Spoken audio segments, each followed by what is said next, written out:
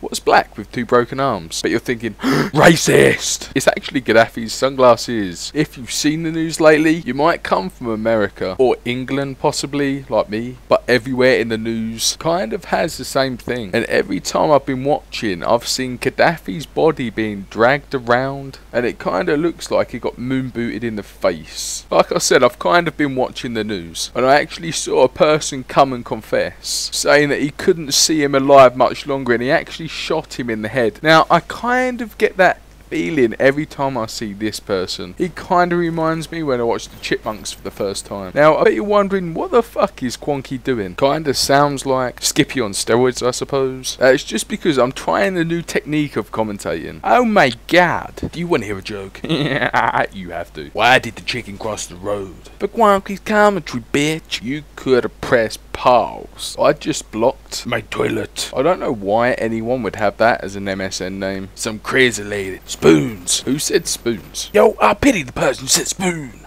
Technically, Humpty Dumpty died a crackhead. Yo, man, did someone say crack? So, boys, I keep saying Colonel Gaddafi is dead. Let's just pray. Bet you're thinking, oh my god, Quonky's now become a Christian. No, what I was trying to say, hope he don't come back as Gaddafi the White. Quonky, you're so funny. If you didn't get that joke, I've got 4 words for you. Lord of the Rings. I got so far in it, I wrote my name in it. I was on about my ex. Anyway, Modern Warfare 3 comes out in 13 days. Now, if you're wondering if I said 13 or 30, 13 or 50, you'll kind of understand the problems I have each day when I end up getting through to... Hello, this is Akma.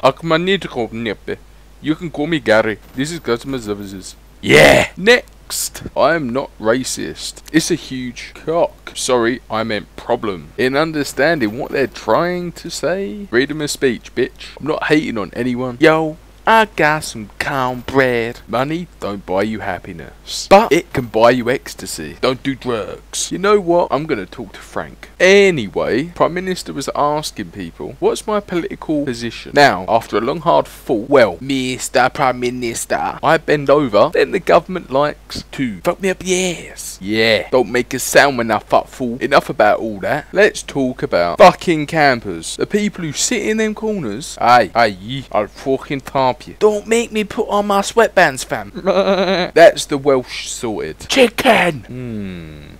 No comment. Was watching Pornhub the other day. A black man and a ginger person going at it. Couldn't help to think. Jaffa cake. It made me hungry. Nom nom nom nom nom nom nom. Then it made me sick. I want to tell you a little story. Now, I like Americans. I have a lot of American friends. What I don't like is Americans who hate the British for no reason. It's okay for black people to hate the KKK. They have a reason. Now, onto my story. Dancing in the moonlight. Sorry, on the story. I was in the Black Ops lobby, and of course I was talking to my mate in the lobby. Now, a few Americans joined in, and oh my god, man, you're British. Oh my god, go get some tea and scone. Oh my god, your teeth are so disgusting. Basically, that happened. Now, I sort of do reply, and I say, some Americans are quite stupid. Spoons! Yo man, why does everyone think Americans are the stupidest country in the world? That is a really shit accent, by the way. I will continue. Hi-ho, Silver! His mate decided to jump in on the bit of the pie and the bit of the action. Pie.